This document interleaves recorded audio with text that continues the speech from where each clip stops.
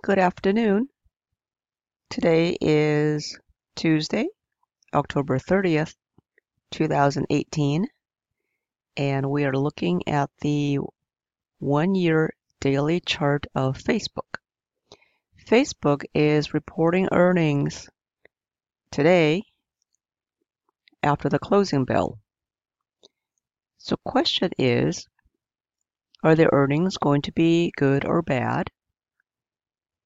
But most importantly, is the stock price going to rise, drop, or go sideways after the earnings are announced?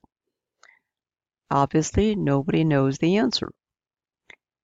So the right thing to do would be to place a semi-non-directional trade, because we really don't know which way the stock is going to go after the earnings are announced. Take a look at the implied volatility of Facebook. And this is often the case when this company is about to report earnings. Due to the uncertainty of the earnings announcement, the implied volatility of the stock shoots way up. That means the market makers are expecting the stock to be a little bit volatile after the earnings announcement. So when the IV is high, it also means that the premiums of options are also high. So a good time to be placing earnings plays is right before the earnings are released, because that's when you're going to have the highest IV and you have a better idea of where the stock price is. By late afternoon today, October 30th, Facebook was trading around 146. So if you take the sum of the at-the-money put options and the at-the-money call options, you will get around $12 or so. And that's what this means here. MMM means market maker move. This is the expected move of the stock after earnings, plus or minus $12. That means the market makers are expecting the stock to move up or down $12 from the closing price of 146. $12 below 146 is 134. $12 above 146 is 158. Do we really know which way Facebook is going to go after earnings today? The answer is no. So the best strategy to use is a ratio put spread. We are going to sell a ratio put spread.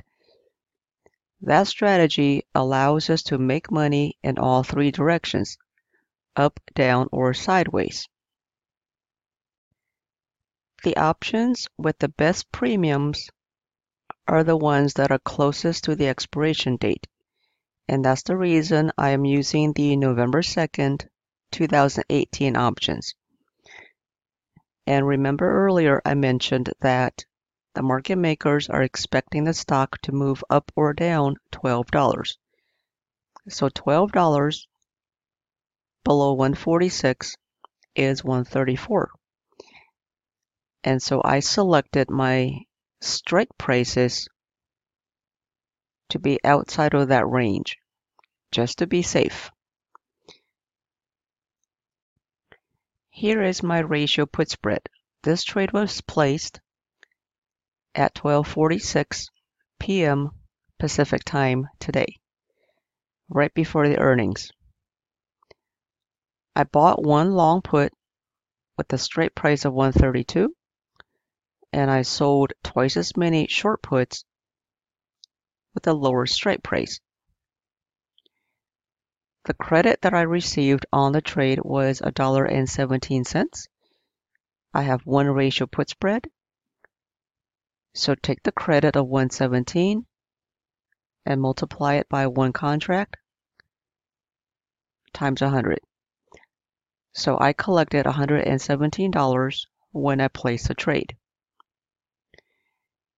If Facebook closes above 132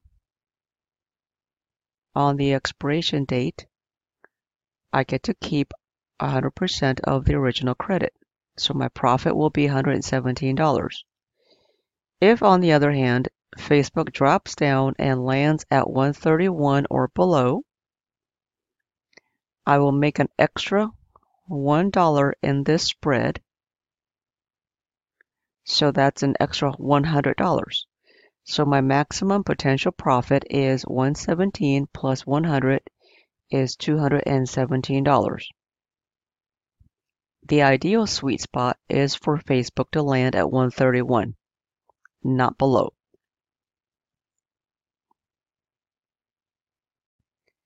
My break-even point is at 128.83. I got this number by taking the short strike and subtracting my total maximum credit of $2.17. That means Facebook can go all the way down to 128.83 before I start to lose money on this trade. If Facebook lands anywhere above 128.83, I will make some kind of profit on the trade. Right now, Facebook is trading at around 146. So this gives me a little wiggle room on the downside. If the earnings are really good and Facebook rises tomorrow, October 31st, I might consider closing out this trade and taking my profits before expiration. I usually prefer to do that rather than holding the trade all the way until expiration because you never know what can go wrong in the end. To summarize, options premiums are always at their highest right before the earnings announcement. So if you're going to be trading options on stocks, make sure that you're aware of the earnings dates.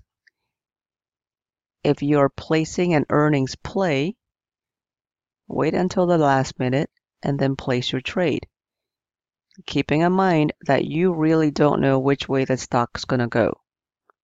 So consider using a ratio put spread, which allows you to make money in all three directions. Stay tuned for part 2 of this series. Thank you for watching, and remember to share the knowledge and spread the wealth.